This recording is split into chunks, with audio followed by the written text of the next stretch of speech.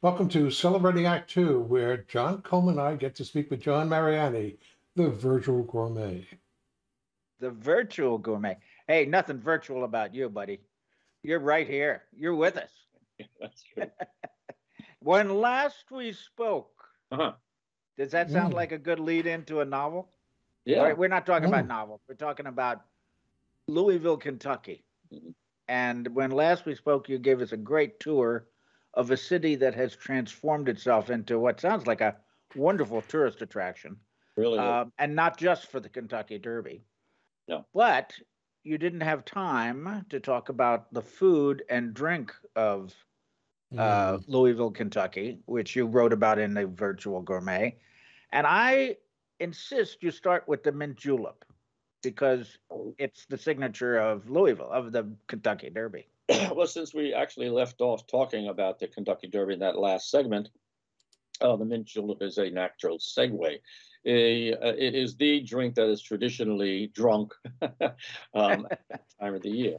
And basically, what it is you take bourbon, of course, and bourbon is the national, not the national, the state drink. We'll talk a little bit about that too. Take some explanation. But bourbon, which is now, as I said, made in distilleries right there on Main Street.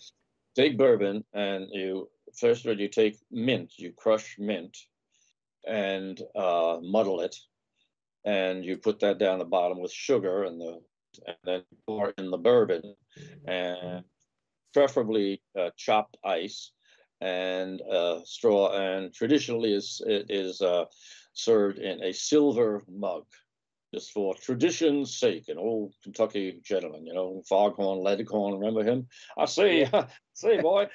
And that's what a mint julep is. And you drink plenty of them on Kentucky Derby Day and any other day of the year. They're a very good drink. But the reason they're so appropriate to the Derby, of course, is because mint comes out fresh during the springtime season. Sure.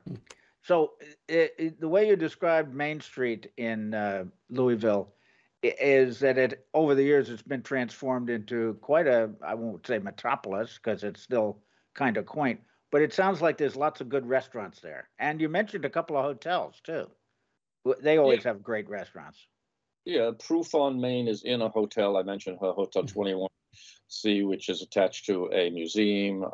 There's Pat's Steakhouse, which goes back 50 years, which is very old fashioned, but very, very good. There's a place called Jack Ruby's, which is a big, huge, kind of Las Vegasy type of place. There's several good barbecue places around. All you have to do is get in a taxi. Just get in a taxi and say, "What's your favorite barbecue place?" "Oh, I like Coleman's," or the other guy says, "I like Art's Barbecue," and they're invariably black owned, and they're just terrific. So that's an easy way to find them. And then, as I said, there are all these special. Let me just say a couple of words about bourbon.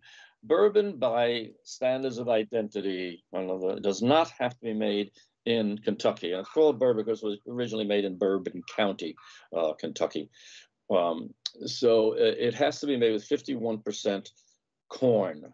Okay, you can put rye in and other grains, but it has to be 51% corn. And as I said, it languished like Scotch did and rye did for decades because vodka and tequila took such profitability out of it. But now they are back. So now, recently at auction, a bottle of mid 20-year-old bourbon sold at auction for $27,500 for one Oh bottle, my lord! which is crazy Wow. because you can buy it online for about a mere $6,000 to $7,000. So we're talking about cult bourbons. This is not, and the ones that like that and Pappy's and Booker Noah's, those are the ones that draw the prices because although bourbons are made elsewhere in the United States, unlike Scotch, which has to be made in Scotland, and they go into another identifiable Louisville food, which is the bourbon balls, and those are chocolate laced with bourbon, and you can buy them in candy shops all over the place. There's Modjeska's, which is a caramel candy named after a Polish actress. who appeared back in 1883, and the owner of this candy shop fell in love with her and named this very rich caramel meringue candy, the Mojeska. So you got to look for that when you go there. Okay, very important. There's the bourbon milkshake, which is exactly what it sounds like, just a milkshake into which you put bourbon and then whipped cream. That's indigenous. Beer cheese, which was invented back in 1940 at a restaurant called Johnny Allman's, and it was a salty, spicy cheese spread you put on crackers or celery, and they even have a beer cheese festival held annually in Winchester, Kentucky. As with pimento cheese, which is really a southern thing, which has pimentos. I never really got the allure of that until just last week. I was in Williamsburg, Virginia, and had really good pimento cheese. It was quite delicious. And then, of course, you have, again, a southern thing, not just Kentucky, country ham and biscuits. And you cannot go to a party anywhere, especially before the Derby, in which a lot more mint julep gets drunk than anything gets eaten. But the table will always be laden with country ham, these wonderful fluffy biscuits. And country ham in very, very thin slices is extremely salty. And you have it for breakfast very often, biscuits and gravy. But I love this stuff. I really, really like that.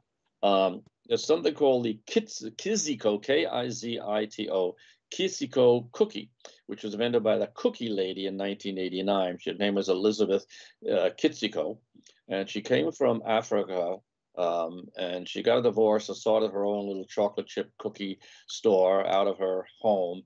Now she turns about 3,000 per day and cannot meet the demand. So you gotta see, this is how you know you're really real insider if you go to Louisville and say, I got to get some of those Kiziko things. Then there's burgoo, which goes way, way back, and nobody knows exactly where the term burgoo comes from. But it's basically a stew that once contained whatever they caught in the forest. Squirrel. Now, you wouldn't use a squirrel today because they're filthy little rat animals that eat garbage. But good fresh squirrel out in the woods, out in the forest, is made a dandy condiment. Well, they don't use those anymore. But they used to have burgoo parties that would serve 10,000 people.